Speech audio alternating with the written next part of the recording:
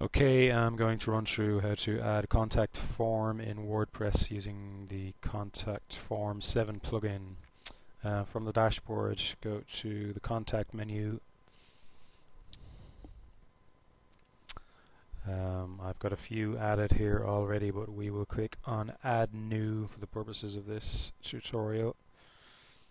We want to add one in English.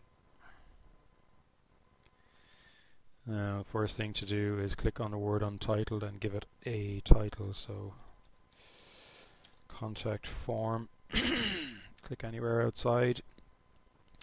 It will be pre-populated with some default fields here, just to give you an idea of how everything works. So, each field is 2 lines. The first line is the English that people see before the form field.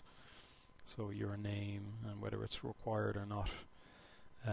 This bit here is the code that shows the form field. So in order to get one of those, what you need to do, I'm just going to clear all of this first, well, up to here. What you need to do is go over to generate tag, and we want to generate a text field for this. The name of it will be, first thing here is your name, so it will be name.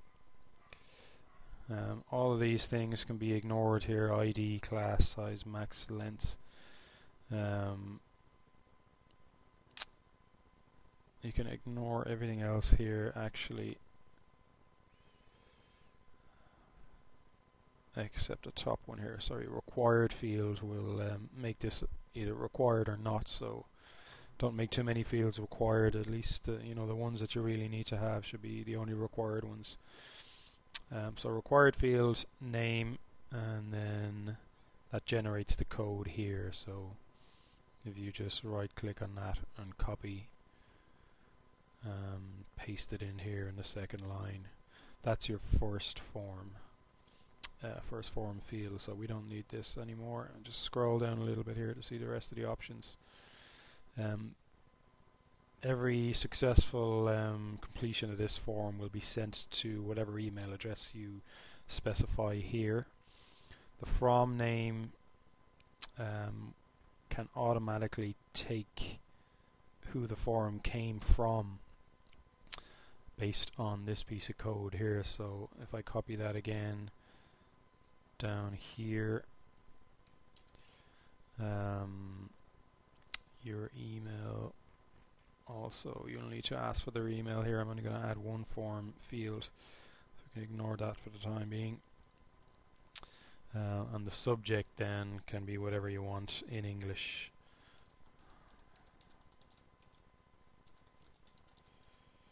Contact from website will do here.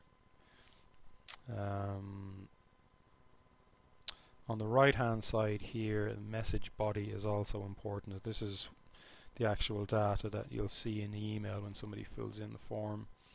So I normally just copy this down to here. So this is what you will see when the email comes in, so you don't really need to see stuff like required or any of the rest of this code here.